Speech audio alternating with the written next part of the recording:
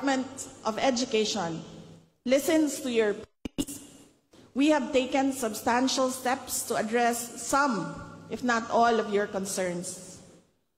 One of the common grievances raised by you during our school visits is the burden of administrative tasks. We understand the importance of allowing you to focus on your core task of teaching. Therefore, we are preparing the interim guidelines that will significantly and immediately reduce your administrative workload. This will free up your time and energy, enabling you to fully focus on the education and development of your students. Ay kay mo pakpak ani kay wala pa maning nagawas. Ilala maning gibutang diri kanang mga na dito sa central office kay aron ingno na sila gibuhat. Pero dugay na kayo sige lalis yun aning interim guidelines ba? Duha na kabulan ang lalis ani. Hantod karon wa gihapon. Unya na mo pakpak mong magawas na ni ilahang guidelines.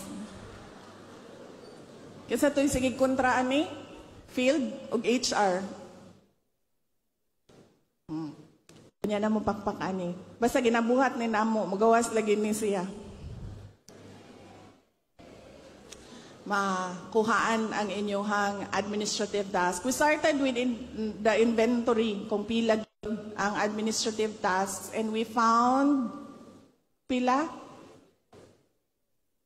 50 administrative tasks that is not related sa trabaho sa isa ka magtutudlo.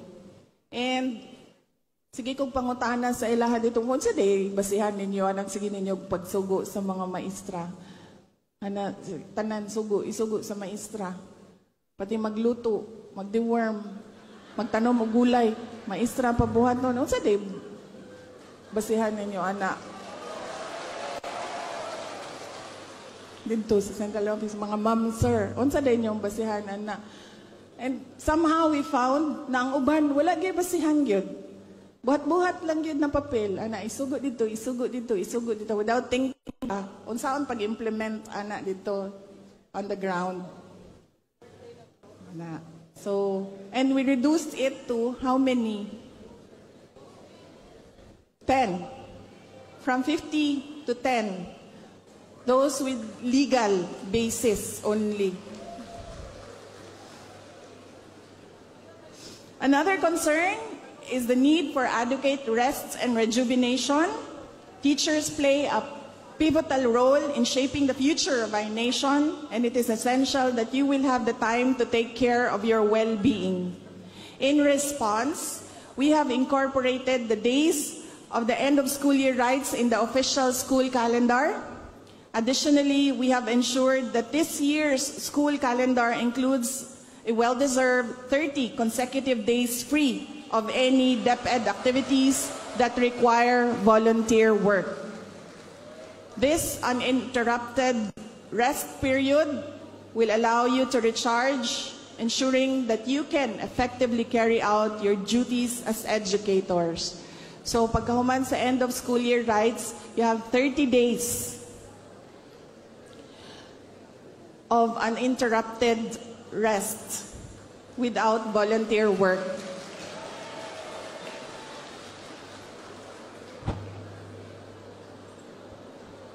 Kani po, dugay kay namo gilalisan dito sa central office. Muna ganing dili na gani ko ganahan mag-adto dito. No, muna magganahan na lang ko magsigig adtong mga eskwelahan. Dugay kay mi naglalis ani ba?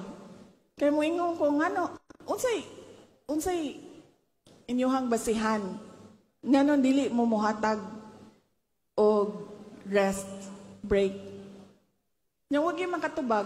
Duha ka bulan balik-balik may balik-balik. Wala gyud magsige ko ipasulat na ko ang department order dito sa ilaha. Pagbalik, di gihapon mao. Nya, pasulat na po na ko dito, ibalik na dito sa ilaha. Ipasulat na kung sa gusto nato ipasulat. Di gihapon nila ibalik.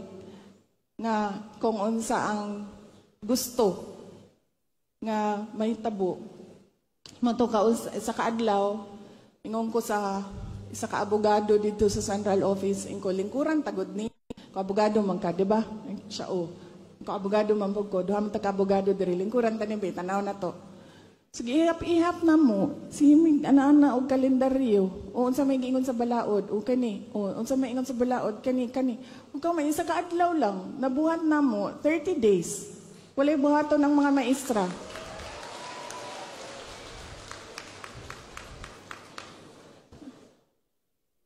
Nahago, nagyuguan ni trabahoan ni ba?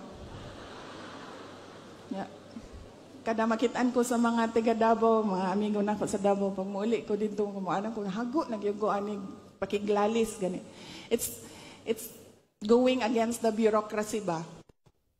Ay, mga ganito ko dito, maana gina sila pirmin sa kuha, mindset lang na, mindset day. Ayaw kaguol, kaya na ni mo, mindset ra gyud. Mindset eh.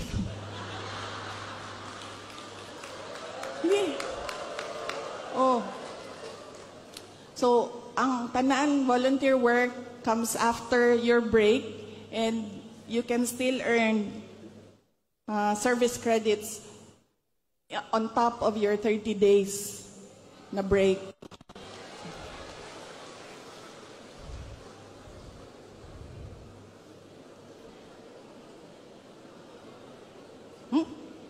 Okay? Ang next namong pakiglalis, balik-balik, ang GSIS. Nama sila diri?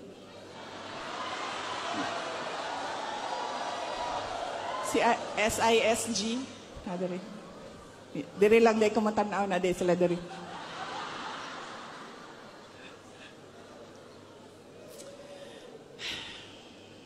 In order to address the issues that you have surrounding the government service insurance system, we have been actively engaging with them to find solutions. As a result, we have signed a memorandum of agreement with GSIS guaranteeing a dedicated and exclusive lane for teachers in all branches. We have also established a specialized team within said agency to handle teachers' concerns, ensuring that your needs are given the special attention and support they deserve. Tingnan na mo sila, more than half of your members are DepEd personnel. So dapat doon na mo yung dedicated team para sa DepEd. And they agreed. To show our commitments of taking good care of you, we have procured a personal accident insurance through the GSIS to provide coverage for all teachers and the Department of Education personnel. This insurance covers up to 100,000 for accidental death or dismemberment and up to 30,000 per year for medical reimbursement due to injuries sustained in accidents. It is important to note that this policy covers accidents both here and abroad, whether work-related or not. So you have this insurance. Daghang salamat, GSIS. And we are also, as of today, October 5, 2023, the personal accident insurance policy is already active. Simba ko, ayaw lang unta mo mga disgrasya, and all teachers and DepEd personnel are covered. In addition to all those that I have mentioned, we have with us today GSIS officials ready to answer any inquiries or concerns that you may have. This is just the beginning, as we are continuously working with GSIS to develop kininindot ni. Sige, may og koan follow up ani sa ilaha. Supplemental health insurance cover on top of PhilHealth, ensuring comprehensive support for your health needs. Recognizing the need for teachers to have sound legal advice, especially when it comes to loan contracts, we are working on a website that will provide legal aid and advice, especially on reviews of contracts that you enter into for loans. This will help ensure that you will no longer fall prey to financial frauds. In our commitment to transparency and fairness, isa pa ni, dugay na kaayo ni namo og balik-balik dito. The Department of Education is developing an automated system for objective selection in the hiring and promotion of teachers. We believe that meritocracy should be the guiding principle in building our education workforce, and we are taking concrete steps to ensure a fair and equitable process. On this World Teachers' Day, we are coming together to express our gratitude and admiration for you, our teachers.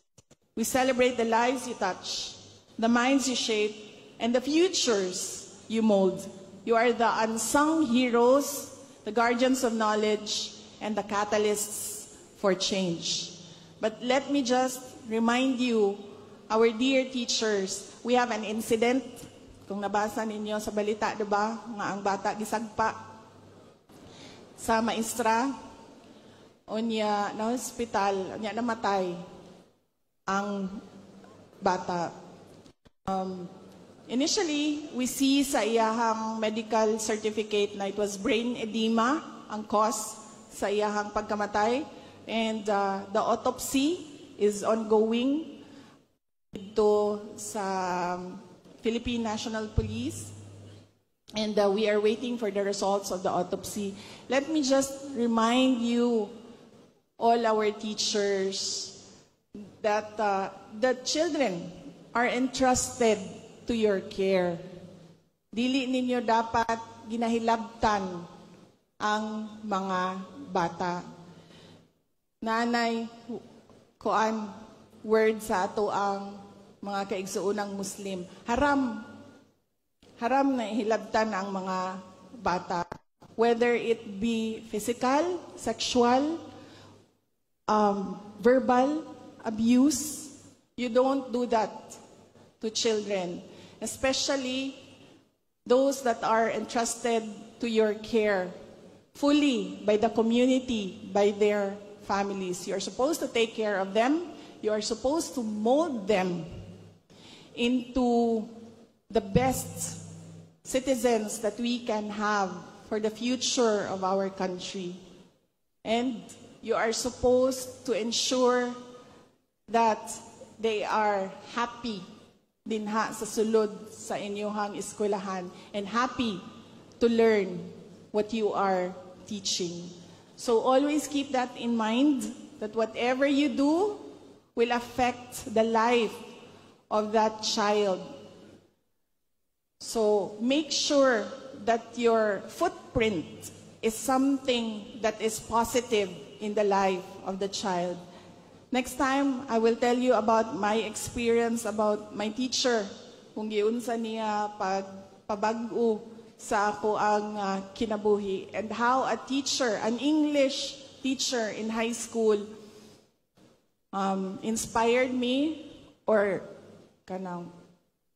gave me the courage na mo eskwela o law and mahimong lawyer. But I do not have the time right now kay medyo taas ang ato ang programa. But once again, we would like to thank all of you. Tagan salamat.